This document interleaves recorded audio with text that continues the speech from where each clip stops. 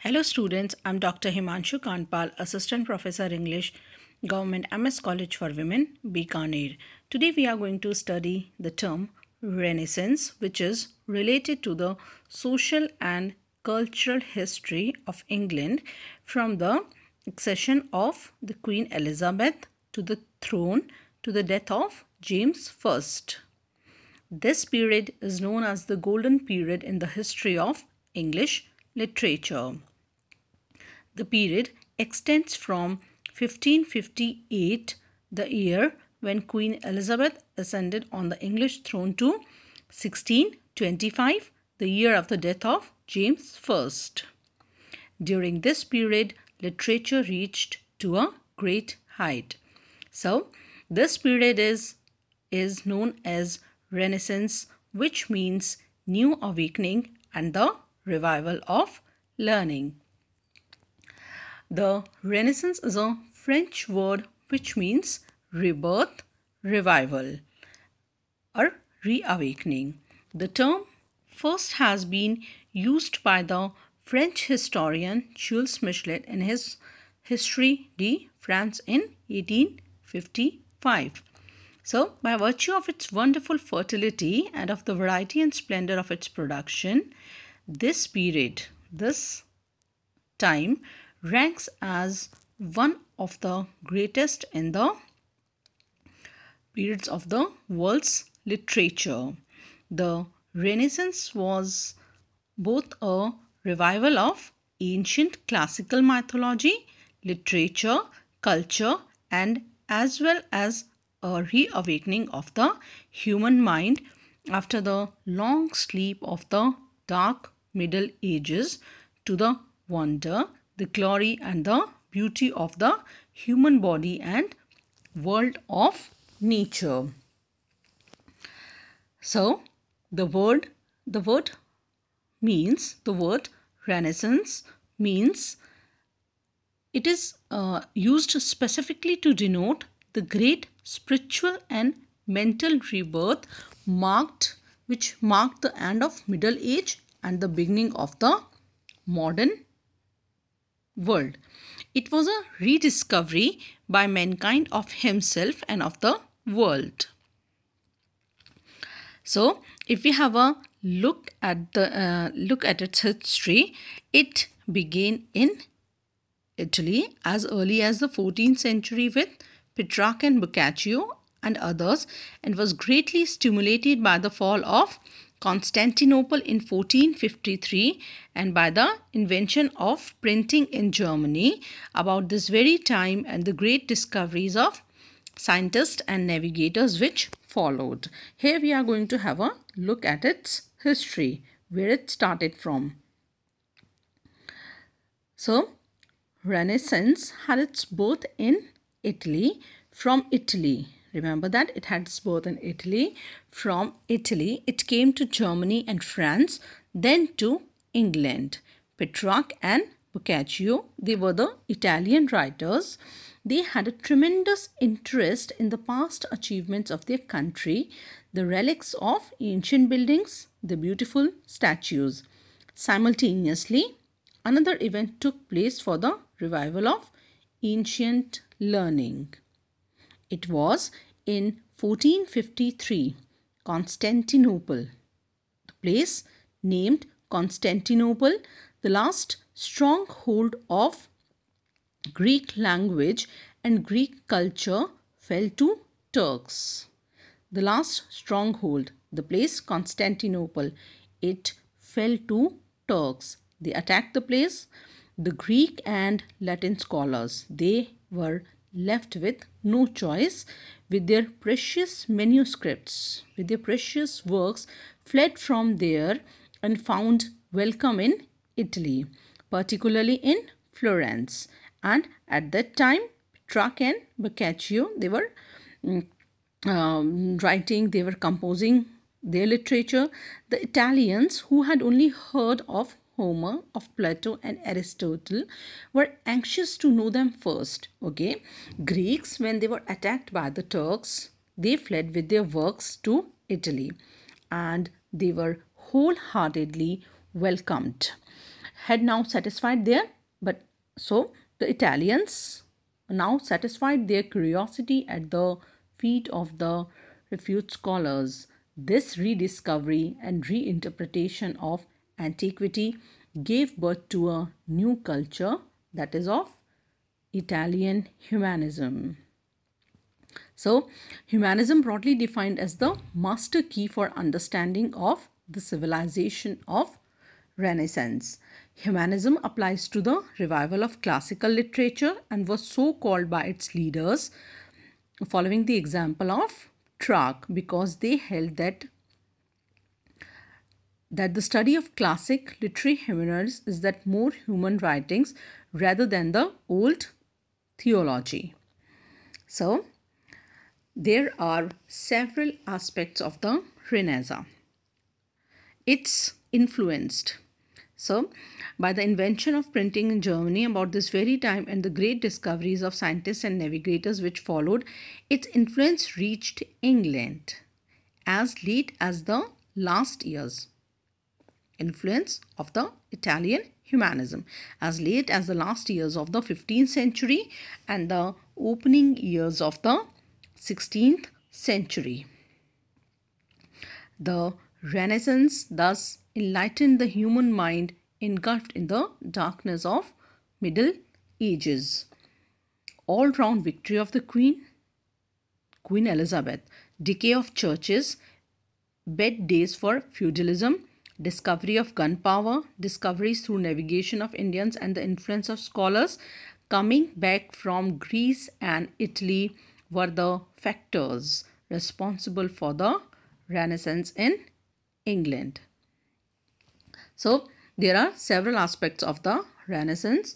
The new learning is one, the others are reformation. Simultaneously, there is other movement going on, that is of reformation, the growth of nationalism, the exploration of the world, and intimately connected with the Renaissance are the invention of printing and the spread of education. All the things are related to each other, beginning of the modern world. We must carefully here avoid the error of limiting what is to be understood by the term Renaissance. It is not to be identified, for instance, only with the new learning, but it embraces that and all the changes which were brought about it. It is the spirit which was the motive power behind them all. So, at that time, drama was the main poetic form which flourished during the Elizabethan period. The period in English literature generally called the Renaissance is usually considered to have begun a little before 1500 and to have lasted until the Commonwealth Interregnum, that is 1649 to 1660. It consisted of the early Tudor age, 1500 to 1557, the Elizabethan age, 1558 to 1603. So, here the Elizabethan age was an era of peace, of economic prosperity, of stability, of liberty, and of great exploration. In the age of Elizabeth, all doubt seems to vanish from English history. The Jacobean age, that is from 1603 to 1625, and the Caroline age that lasted from 1625 to 1642. The early period English author felt the impact of classical learning and of foreign literature together with some release from church authority. This was largely due to the Queen's influence. The New World was transforming England into a trading nation. During the reign of Elizabeth, England became a world power. Its drama and its poetry attained great heights in the work of such writers as Edmund Spenser, Philip Sidney, Christopher Marlowe, and William Shakespeare. By the time that James I came to the throne, a reaction was beginning to set in.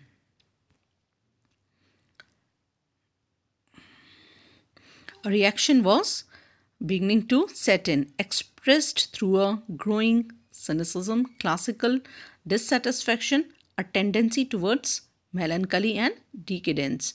Now the England is not the same as of the time of Elizabeth.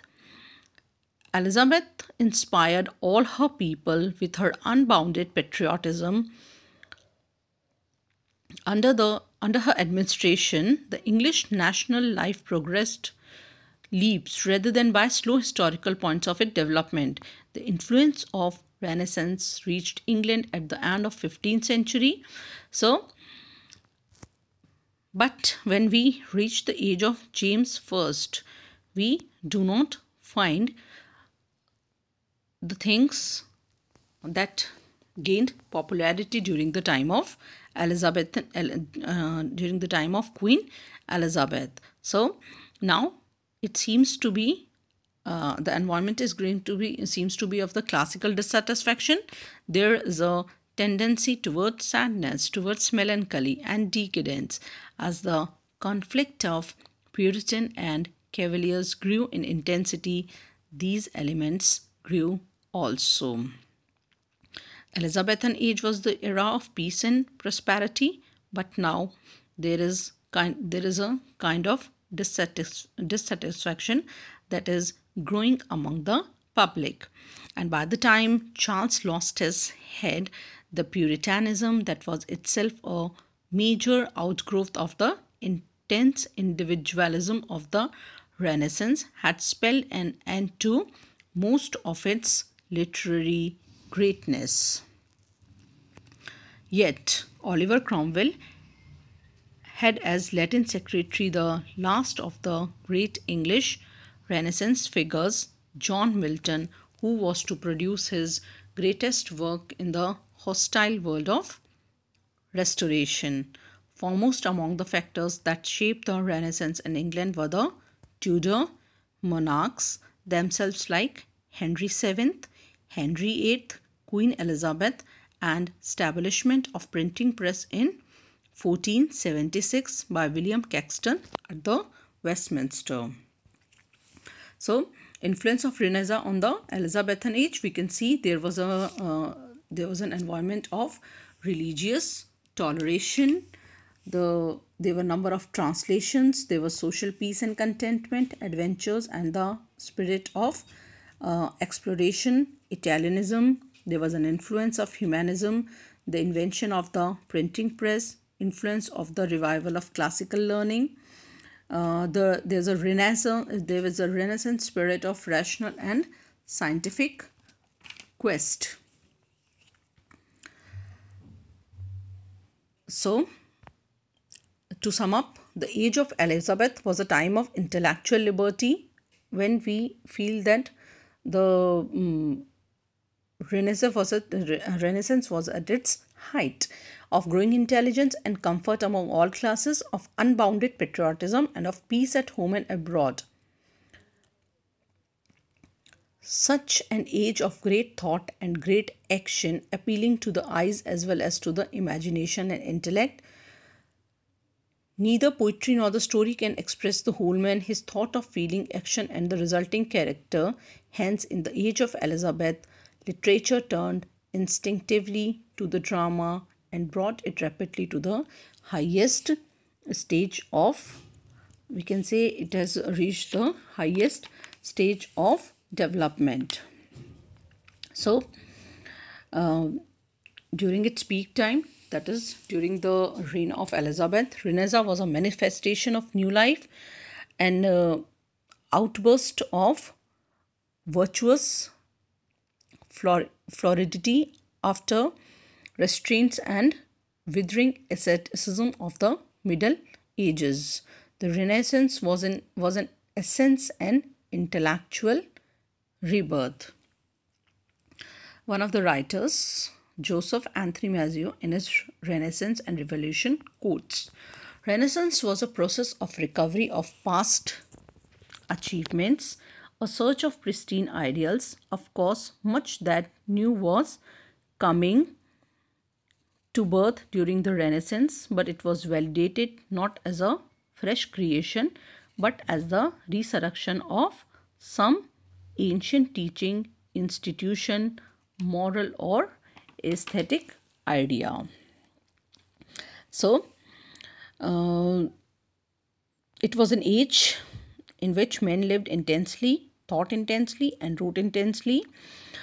Jacobean period marked the phase of sobriety and realism. The mind descended from the height of exaltation to the solid earth underfoot. High hope yielded place to despair, and melancholy passion for life gave way to brooding upon death. Ever the corpses in the grave undergoing process of decay and purification. So, this is all about English Renaissance, when England reached its height, because it was an era of peace, of economic prosperity, of stability, of liberty, and of great exploration. In the age of Elizabeth, all doubt seems to vanish from English history. Thank you.